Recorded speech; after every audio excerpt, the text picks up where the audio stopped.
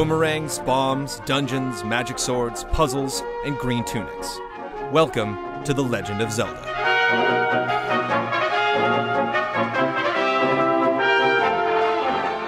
Warning: when discussing the history of Hyrule, very little can be considered absolute.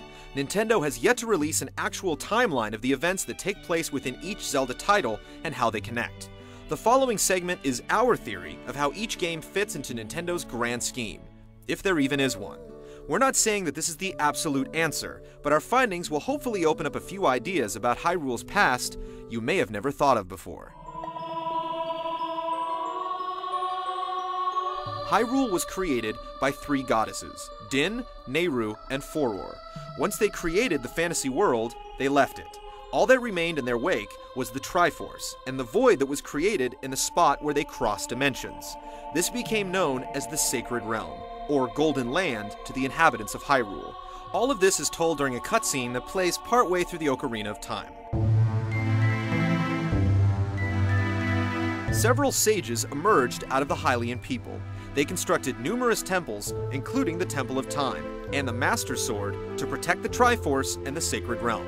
Before long, a war began amongst the races of Hyrule to find the Triforce, and it lasted for several ages. Eventually, the Minish grew sick of the never-ending conflict and created the Pickery Sword. This weapon was given to Gustav, a soldier garbed in green, who used it to stop the Long War. Gustav was dubbed King of Hyrule, and the Pickery Sword, or Four Sword, was placed in a pedestal. Every 100 years, a swordsmanship tournament would be held, and the winner would be permitted to touch the legendary blade.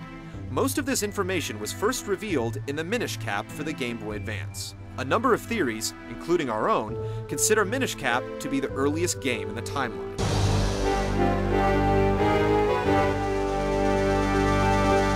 A couple of notions from the game itself support this.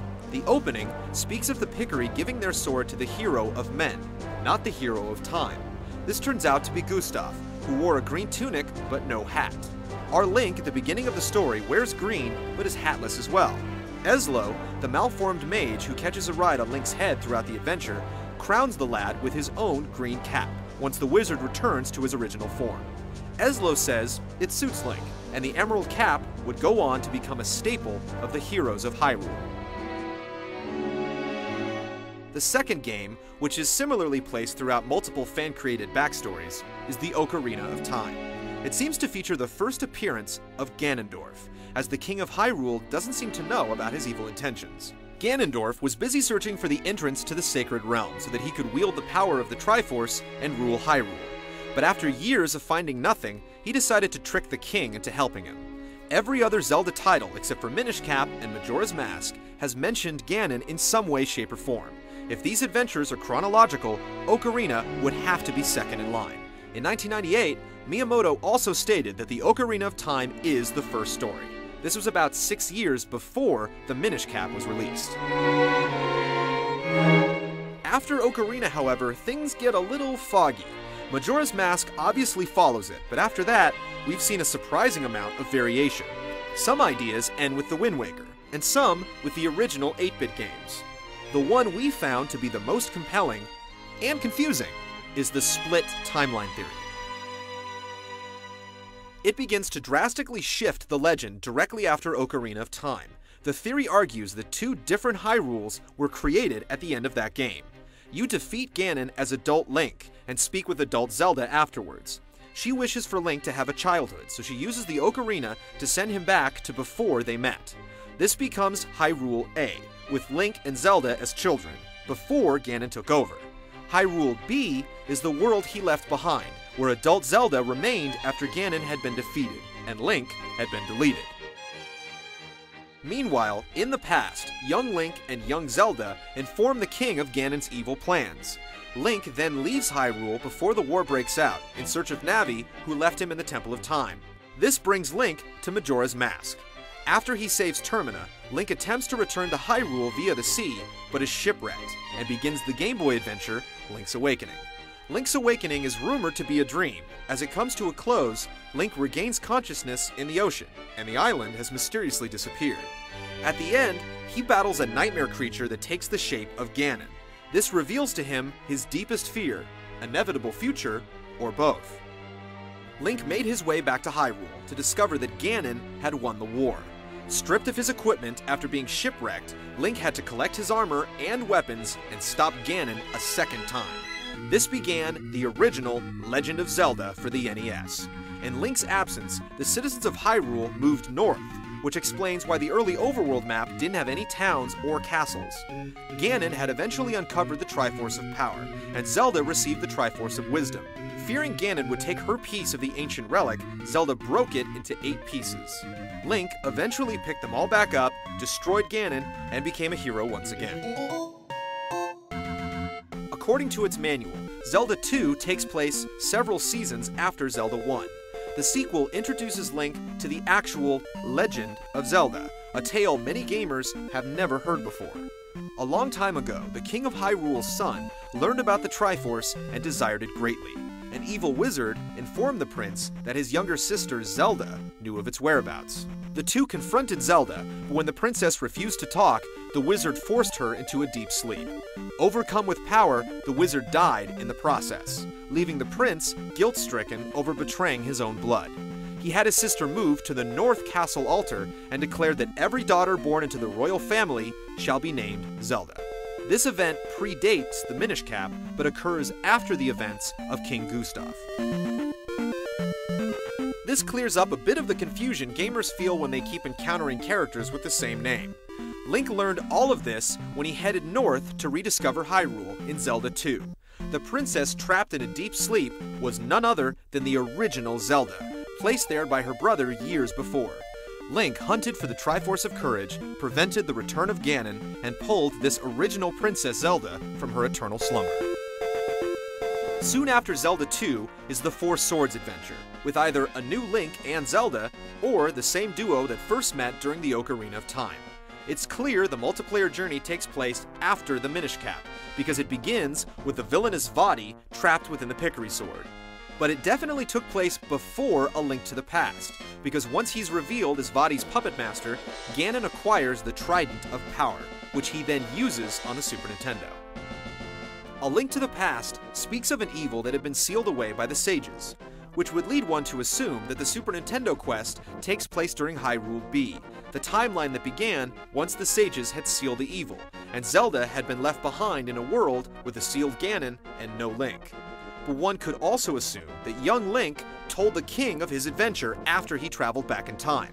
This tale would have ended with Ganon being destroyed, and could have been passed down as a legend and not a historical account, despite Ganon eventually winning the war. In issue 165 of Nintendo Power, Eiji Onuma, who was the assistant director on Ocarina and directed Majora's Mask, Wind Waker, Twilight Princess, and Phantom Hourglass, said, "If you think back to the end of Ocarina of Time, there were 2 endings in that game in different time periods. First, Link defeated Ganon as an adult, and then he actually went back to being a child. You could say that the Wind Waker takes place 100 years after the ending in which Link was an adult. So the story that's retold at the beginning of Wind Waker explains what happened to Zelda and Hyrule after Link disappeared in time. Ganon found a way to escape his prison and still possessed the Triforce of Power. Zelda's descendant, Tetra, still carried the Triforce of Wisdom, but the new Link was forced to rediscover the Triforce of Courage." Let's take a broad look at the picture we're attempting to paint. Minish Cap first, Ocarina second. Then the timeline splits. There's Hyrule A with Link and Zelda as kids warning the king of Ganon's evil plans. And parallel to that, Hyrule B, with a sealed away Ganon, adult Zelda, and no Link. Hyrule A leads to Majora's Mask, Link's Awakening, Zelda 1, Zelda 2, Four Swords, and then A Link to the Past. Hyrule B leads to Wind Waker. But we're missing 2 games, Oracle of Ages and Oracle of Seasons. These titles lend themselves to this split timeline theory best of all. They were released on the same day and begin pretty much the same way. Link goes to check on the Triforce via different routes, however. The theory speculates that these games are taking place at the exact same time, just in 2 different Hyrules. Both games begin with the Triforce in its resting place. The previous games for both timelines have presumably reset the Triforce. Both Ages and Seasons deal with someone trying to resurrect Ganon. Does this solidify the split timeline theory? We're going to leave that up to you to decide. We're not sure which Game Boy Color adventure takes place in which timeline, but we've speculated that both games occur at the end of each, or at least the end of the story that's been told so far.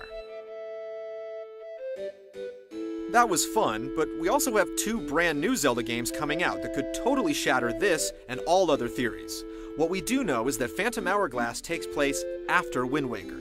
As long as the game doesn't resurrect Ganon or disturb the Triforce, it fits in this timeline with no problem, and we can't wait to get our hands on it. The real question is, where does Twilight Princess fit? And will it connect any of these dots?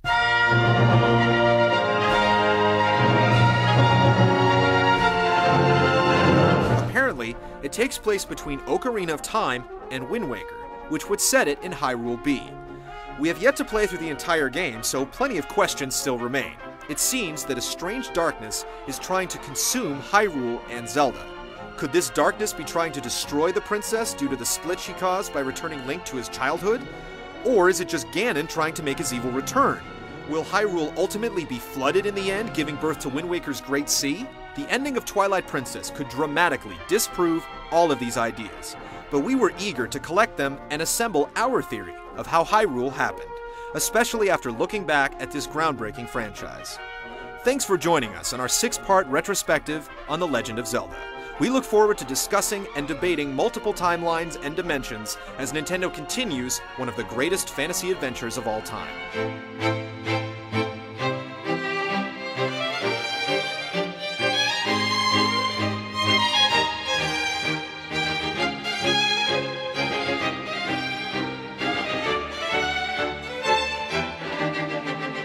As long as there's a Triforce, there will be a Zelda. As long as there's a prosperous kingdom, there will be an evil bent on destroying it. And as long as there's an oppressive force threatening Hyrule, there will be a boy in a green tunic, silver shield, and magic blade to stand against it.